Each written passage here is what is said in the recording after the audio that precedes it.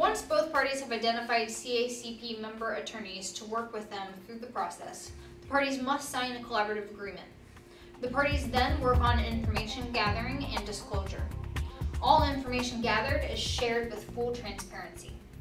After the parties have gathered and shared the pertinent information, meetings are scheduled to identify and work through key issues that have been identified by the parties. In addition to team meetings, significant progress is made between the meetings as the parties are assigned tasks to accomplish in the interim, and the professionals discuss how to approach certain issues. In the end, a comprehensive agreement is reached and signed by all parties, and the agreement is then submitted to the court for approval.